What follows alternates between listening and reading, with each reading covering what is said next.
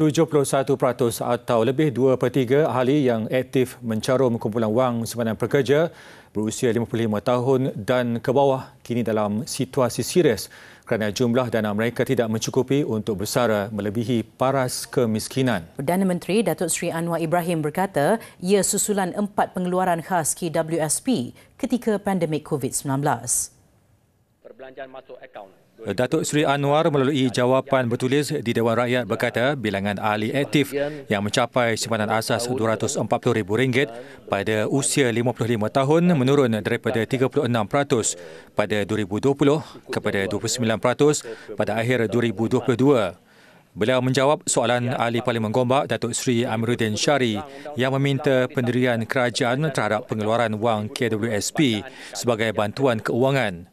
Datuk Seri Anwar yang juga Menteri Kewangan berkata 4 pengeluaran khas sebelum ini menyebabkan penurunan yang ketara ratusan ahli aktif yang mencapai simpanan asas.